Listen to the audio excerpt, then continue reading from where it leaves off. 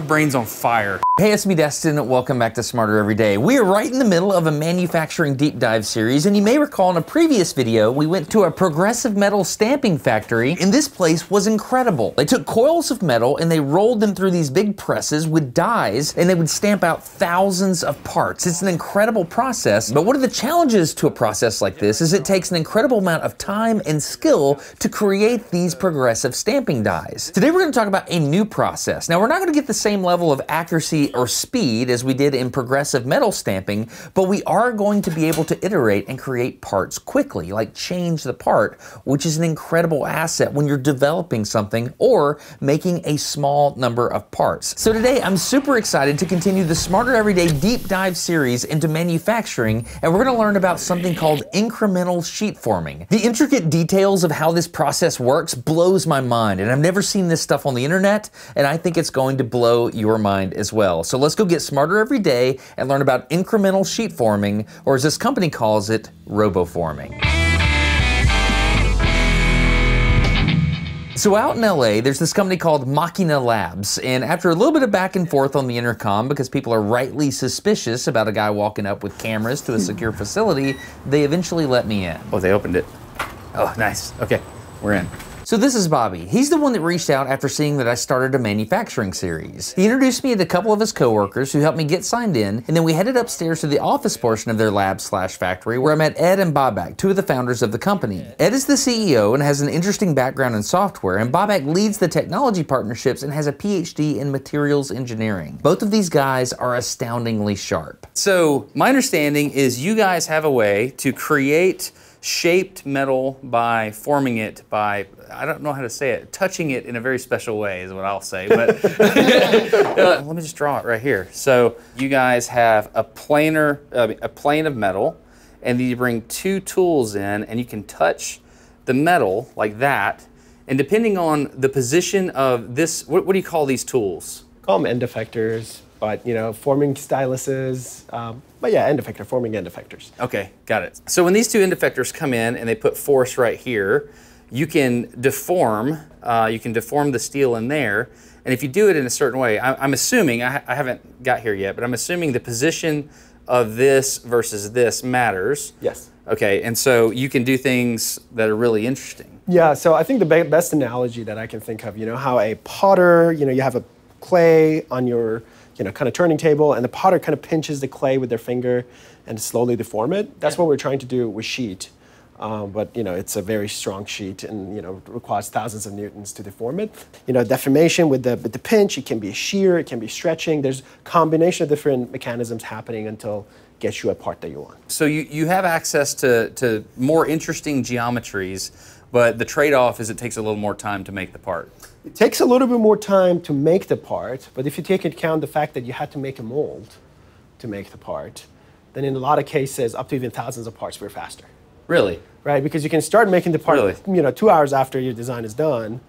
With the mold, you have to go through iterations on the mold, and usually the mold, the design of the mold is also slightly different than the design of the part, right? Because the sheet has a spring back. You stamp it, it comes off, it moves again. Right. So your mold is usually different than your actual geometry. It's just not the negative of your geometry, right? So by the time you're going through those iterations, you're spending hundreds of thousands of dollars, you get your part, you might be even faster just forming with us. But then once you're forming the part, obviously we're slower than stamping. Stamping's a few seconds to get your parts. So this is great for development and low rate initial production. Yes, I think that's the first area that we're going after, but you were surprised where the break-even point is. It's further down the chain than you think. It's further than the chain you think. So Ed took us downstairs to see the robots, but before you see it, I want you to think about this. This is not like these guys invented this overnight. This is the result of decades of research by professors and scientists, and in fact, like if you look at the old patent history, you can see patents from Japan, Europe, Finland, all over the place. People have been trying to figure this out, and we're just now getting to the point where they can crack the code on how to do it. Ford, Boeing, Nissan did some R&D work in this, but nothing really commercialized out of those efforts. So you're running KUKAs? We running KUKAs at the moment. The robotic system is KUKA, but we also can use FANUCs. So you can see on the other side, those are FANUC robots. Yep. We are robot agnostic. Yeah. We pretty much basically build the whole control system for the robots from scratch, so it's not dependent on any features that the KUKA has. It's like a dance. Oh, that's amazing. It's different than I thought. It's actually pushing. Sorry, I'm being rude. I'm Destin. Mark. Mark, what's up, man? Nice to meet you. Nice to meet you. How you doing, man? Can I put a mic on you? Are you cool with that? Sure. Can you show me what's happening over here? Yeah. So this is incremental forming. Yep. Incremental metal forming? That's right. Yep. It's 2mm aluminum sheet, and there's one robot on each side, and they're sort of pinching, and it's a lot like a potter's wheel, sort of like spinning like that. But here the tips are moving instead of the workpiece, and it doesn't have to be round, right? You can sort of push any shape you want, and so layer by layer, we're sort of stretching and pinching and pulling whatever shape I want here out of this metal. So the triangle here is coming out of plane. That's right. Which means this one over here, are there any optical lockouts I need to be aware of? Nope, you can walk right up to it. Can I walk here? Yep. All right, thanks. Just try not to get between the robot and the sheet, you should be good. Yes, sir. So this one is pushing. That's right. So do you have a force gauge on this end effector? Yeah, there's load cells on both robots, so you can feel exactly what they're doing. Here, you can see over here what's going on. This is the forces that both robots are feeling right now. Okay, so can you tell me what colors are what? Yeah, there's the Z component, the in-plane component, and then green is just the total. It's pretty easy to understand the forces pushing into the plate, but the in-plane forces are the side-to-side forces as the thing moves around. And so there's robot number 1 here is the one that's pushing, and then robot number 2 here is the support that's on the other side. What you could do is you could do this process with just one robot, and you could just sort of poke in metal and basically do a bunch of work by stretching. But the boundary conditions, does it Then you work? load the whole thing up in tension, right? So what we're doing by having a support robot on the other side is you pinch, and so you localize all the force just between the tips, which sort of reduces tension on the sheet and makes it so you can form a lot more accurately. Oh, that's amazing. Okay, what Mark just said was crazy, and I have a little visualization here to try to help me understand it. This is just fabric on a sewing frame. Check this out. If you push against this thing, it's going to tent out, right? Like this is going to deform. Obviously, this doesn't behave like the metal does, but it's going to deform out there. Now, when people work with metal, they use something called braking in order to locally deform the metal past its yield strength, basically. They make a permanent deformation. What they're having to do in this case is, because they're poking on one side, if you were to push so hard that you deform it, it'd like tent out. It'd be really weird, right? So they're locally doing it by putting two end effectors right next to each other and just yielding it right there in that little bitty spot. That's really hard to do when you have forces on both sides and everything starts to move. So what they're talking about is wild, because when you break metal, you normally have a rigid datum and you bend over a corner. They don't have a rigid datum. They're moving things around, which makes this complicated. So one is pushing, so I would expect a positive force or a compressive force on that one. And this one, if it was just holding in one position, would you just hold the robot here until it feels force from the other side so that you know that you are actually pinching? We get pretty fancy about it, where basically, should I talk about all this stuff? Am I allowed to do this? Should I let him do it since it's ultimately his authority? No. I mean, I think Mark knows yes. Go ahead, now continue. Sure. Yeah. Yeah, really there's control systems on both of these robots where we can sort of plan their nominal trajectory that just sort of is the theoretical what they should be doing. They also, they feel the forces, and we use that to update to make corrections to the trajectory, basically. Continuous feedback. Yeah, so one of them is correcting for its own deflection under load because they're not infinitely stiff. The other one is trying to hit a target pinch force that we set. In super simple terms, the first robot is supposed to get to a certain point in space, and the second robot is supposed to push at a certain force required to bend the metal. That's interesting, but the problem is once you start pushing at those levels of force, the robot itself starts to bend. So you have to accommodate for that. You have two robots on a pretty large envelope, right? So the envelope is 12 foot by 5 foot. Getting two industrial robots to be very accurate in this envelope is one task that we have to do through a lot of kind of calibration and proper kinematics. But then the moment they start touching sheet, the sheet will resist them. So, and these robots are pretty noodle. You can kind of imagine every joint slightly deflects, right? So there are controls and mechanisms that basically compensate for that deflection so that the robot stays accurate under dynamic load. right? Sometimes, depending on what sheet we are forming, it can be like 20,000 newtons of force that you're applying. It's like as high as the weight of a truck on a very small end effector on the forming side, right? So being able to, and under those loads, robots sometimes deflect 6-7 millimeters, right? And you want to pinch a sheet that's only 2 millimeters or 0.5 millimeter. So we have to adjust for that. So there's a control loop that uses the force data, some of the other data, to constantly figure out how it can stay accurate and pitch the sheet the right way. You just blew my mind a little bit. There's a lot of math here. Yeah. So, is there a robot around this corner? There's a robot, but it's not running at the moment. But Can we walk up to it? Yeah. Okay. So if I understand what you just said, like there's many ways to arrive at this point with this linkage. Yes. Okay. And if I arrive at this point and apply 5,000 pounds in that direction, Right. I'm going to get a certain radial deflection here. Yes. I'm going to get a certain radial deflection here. You have to also determine how you get there in order to anticipate the deflection. Yes. When you have a robot like this with a lot of different joints, you can be in one location, but you can get there many different ways, right? It's kind of funny, but you see what I'm trying to say. Think about it like this. If you've got 5,000 pounds of force that's in line with this first actuator here, there's not going to be any torque applied to it, right? But if you think about that second actuator, the offset between the force and the actuator will determine the amount of torque that thing has to resist. And the same thing applies to that third actuator down here, and all of those forces eventually get transmitted down to the base of the robot. If you think about how these actuators work, it's made up of motors and gears, right? And if you were to zoom in, you would find that these gear trains are imperfect. If you have a driving gear here, if it were to stop and reverse and go the other direction, you would find that there's play between the gear teeth, and that causes something called backlash. Watch the robot draw this shape. Now think about how the motors change direction at different moments along the polygon. Now think about the loading that's happening in the robot arm as it changes directions. It's a pretty complicated motion control problem, isn't it? Backlash is also something you have to take into account with linear actuators, like this screw system here that's moving this big robot back and forth. When you move one way and then the other, you've got to take into account backlash there as well. Okay, so not only do we have issues with the actuators themselves, we also have issues with the arms themselves. Like think about this. Have you ever been on a ladder and you've tried to like drill something in really high like this and your arm's all weak because of where you're at? But if you're like up here and you really put your power behind it and you line everything up, like you don't deflect as much and you get more strength out of it.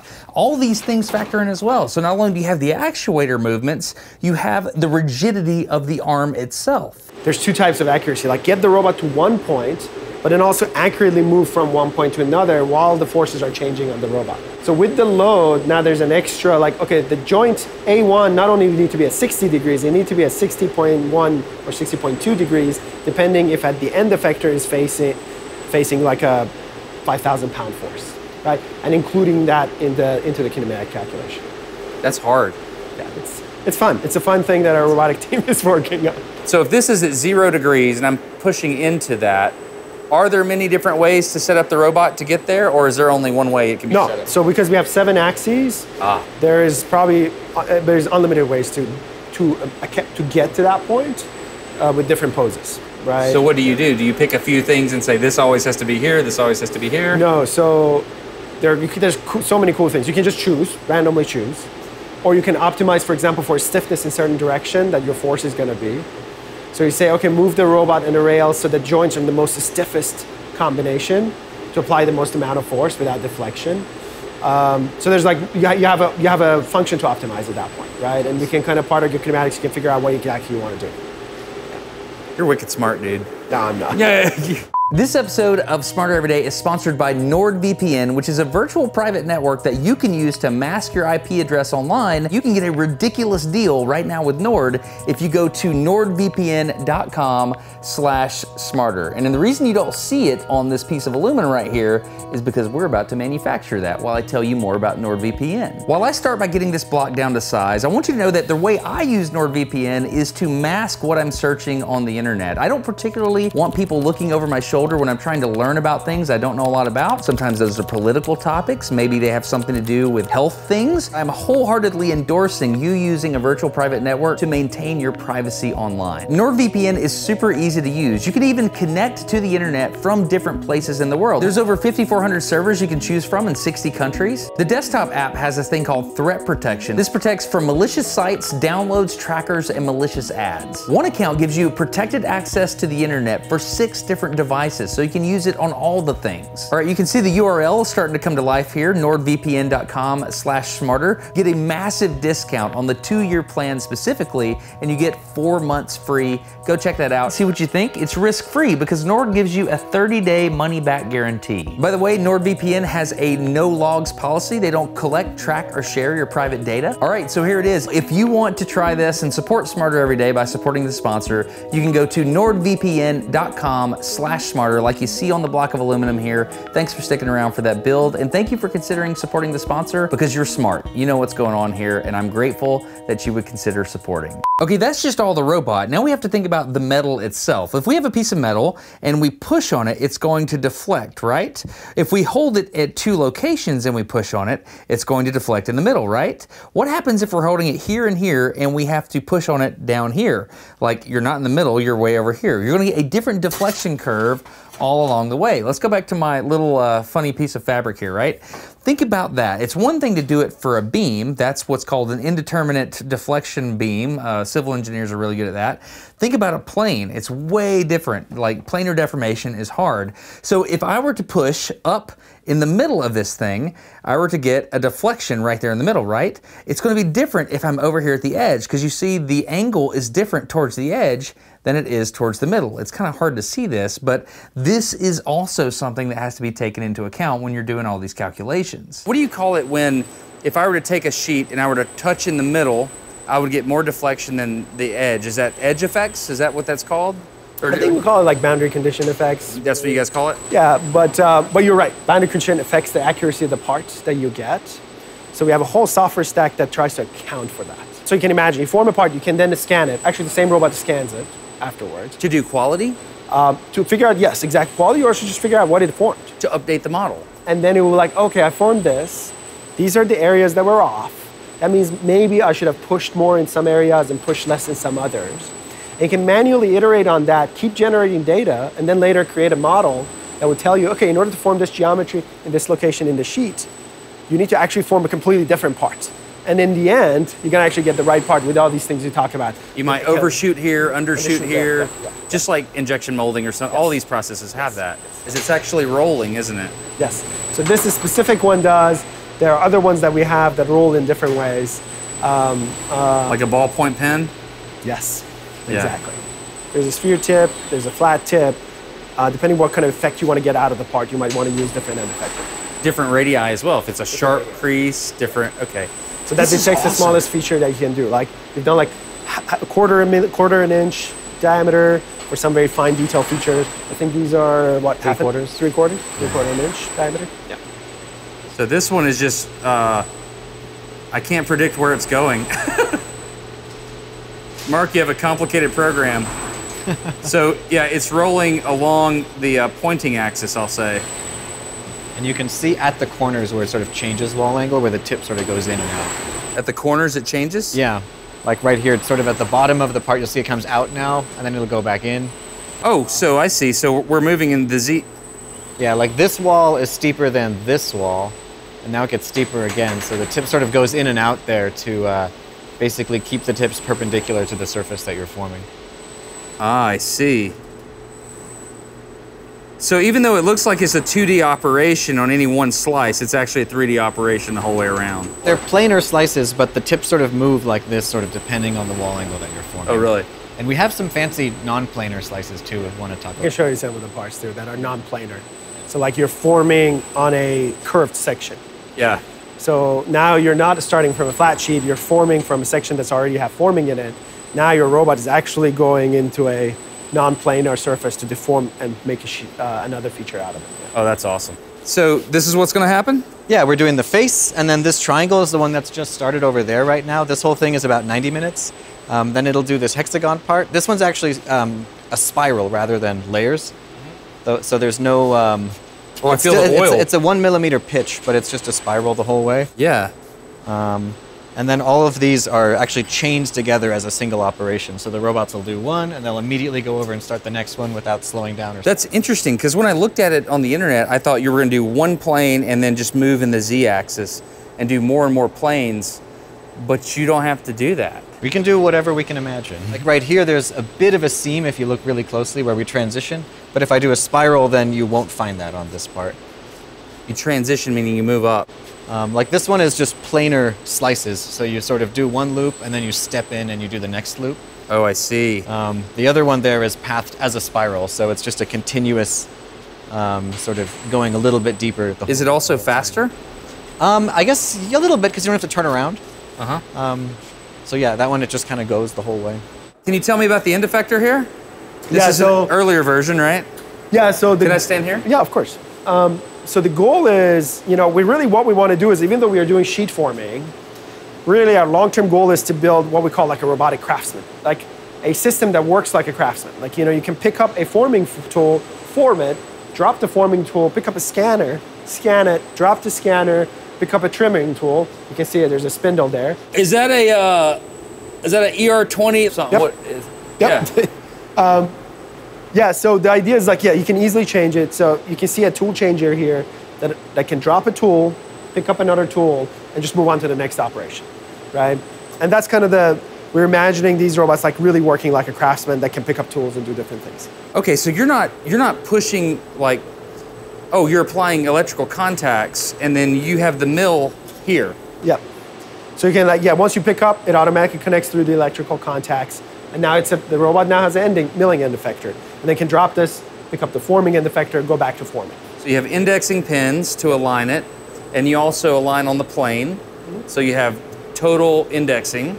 And then what's going on here? So those are actually the bearings that, through air pressure, they lock into the tool. Okay. So once it picks up the slave, this thing basically, through air pressure, come out and then lock into the tool so the tool will not fall. Oh, that's amazing. And what is this? You told me, but I forgot. So there are different connections. So these are pneumatic connections, and these are electrical connections. Got it. Right now, we do mostly forming and trimming. So we do mechanical trimming. So you can see that tool is in a spindle that allows us to cut the parts after we form them. And then you have different versions of a forming end effector. So that one doesn't have the final end effector that goes into it. Okay. It does the forming. The one next to it, it does. Right? So you can see that the end effector is right in there. So your tools, are they carbide or is that too brittle? So we tried a bunch of material. Right now, most of our tools the base of it is carbide, but then on top of it, we have a coating.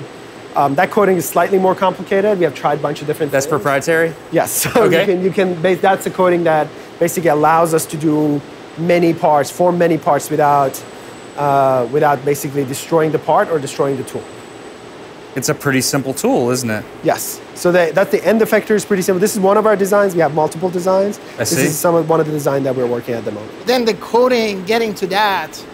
That's the secret sauce? That it took a while. It took a while. 7 p.m. running to UPS, get this out, Even though that's a secret sauce, it really also comes down to the software pieces. Like, for example, if you say get the robots and run them in, just get the geometry, slice it in water lines, and start forming it.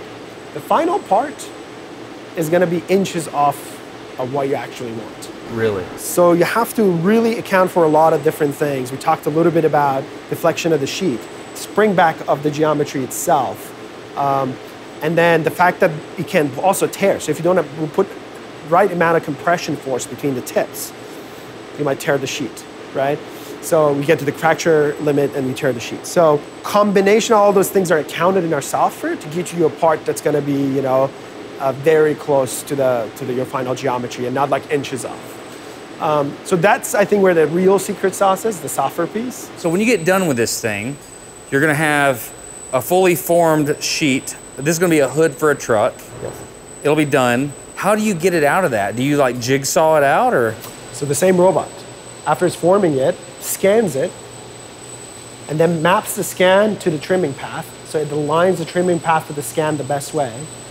picks up a trimming end effector and trims the part out. So you leave a few tabs around the part, and then technicians come in and cut the few tabs and take it out. But we want to make sure the robot at least does the accurate cutting, so that the part is before you remove it. Before you remove it, and then you leave few tabs in, and then you cut those tabs and clean those tabs out. So if you had titanium, like back in the day when they were building the SR-71, they didn't know how to work titanium. I saw the glimmer in your eye. To this day, I don't think they can easily work titanium. Really? I think it's a very tough alloy to work. I mean, we figured out how to machine it, but still forming it is very tough. Unless you elevate temperatures, and room temperature is really tough to form titanium. But in theory, could you use this technology to form it and then go in and cut the rivet holes? Yes. And are you very excited about that? I think those are the areas that we are the most excited. Like enabling alloys that were just impossible before. You know, I think, for example, for hypersonic, you said SR-71, but all the hypersonic applications as the focus of attention a lot now with some of our customers. They have a very hard time forming skin of these aircrafts out of high temperature alloys, titanium, Inconel. We're talking about refractory alloys. Is this titanium? This is titanium. That's already cut out. The part from the customer cut out. But you can see kind of the rest of the sheet. It's actually a pretty thin sheet, super strong. This is all not part of the part, but this was kind of like the form, I don't know what the word is. We create enough stiffness around the part that as we are forming it, the part is not buckling. Got it. Right? Okay, so, because I'm pushing here. Okay, wow, that makes sense. Because if I'm pushing right here, so steeper angles give more rigid parts. Yes. And the deeper it is, it becomes rigid. He just looked at me. I'm like, that explains. And the deeper it gets, also you are more rigid. Because you have to overcome a little bit of elastic deformation before you get to plastic. Yeah. So like, if you want to do a very shallow part, it just doesn't work. You're just gonna push the part in and out. Once you go further deep, then you create more rigidity. You can easily overcome the initial elasticity and get to plastic regime faster. Right. My brain's on fire. The rigidity of this support skirt around the part is key, and a keen observer will notice that in a lot of these parts laying around the shop, it's not just a flat crease with the back plane, it's actually a wavy gusset because that's a more rigid structure. So if I'm looking at this sheet right here, is the material the thickest it will ever be right here in the plane? And anytime I work, I'm having to move material, so it's gonna be thinner. Yes. Here, is that true? Yes, so I think the good law you want to apply is that kind of conservation of volume, right? So as you're going on a higher wall angle, the cosine of your wall angle, or sine of your draft angle, times the original thickness roughly gives you the thickness you're going to get in the part. Ed took me to a whiteboard and he explained a complicated concept called restriking. The quickest way to explain restriking is if I want to make a hemisphere in one shot, it'll make the side walls right around the outside diameter too thin, but if you do it in two shots, first you make a cone and you push that cone out, then you'll have more material, so you'll have more thickness on the outside of the hemisphere. If you want to learn more about how this works and a ton of different things that we didn't talk about in this video, I've got a lot of that stuff on the second channel video where we just let the conversation play out and you can get right into the weeds with us and understand all these really cool concepts. It's fascinating. Say that again, that was huge. You can form parts faster than you could simulate it on a computer, right? That is such a big deal. Yes. A huge thanks to the folks at Machina Labs for showing us this stuff, incremental sheet forming, or as they call it, Roboforming. It's a really cool thing, and I'm grateful that they helped us continue the Smarter Everyday Manufacturing series. Speaking of which, if you're interested in seeing the next videos in the manufacturing series, I have an email list. I'll leave a link in the video description or smartereveryday.com. There's a link to the email list there. It's really simple. I don't spam you, I promise. Finally, I want to say thank you to the patrons of Smarter Everyday. This is such a fun thing I get to do. It's a lot of work, and the patrons make it possible. This community of people is the driving force behind me hitting schedules and like actually having the resources to get it done. I'm so grateful for everybody that contributes to Smarter Every Day on Patreon. If you would like to consider that, I'd be grateful. You can check that out at patreon.com/smartereveryday. Absolutely no pressure here, but it's a really cool thing, and we've got a good vibe going over at patreon.com/smartereveryday. If you'd like to check that out, I'd be excited about that. Anyway, that's it. I hope you enjoyed the next video in the manufacturing series, and if you want to learn more, there's more information over on the second channel in the long video. That's it. I'm Destin. You're getting smarter every day. Have a good one. Bye.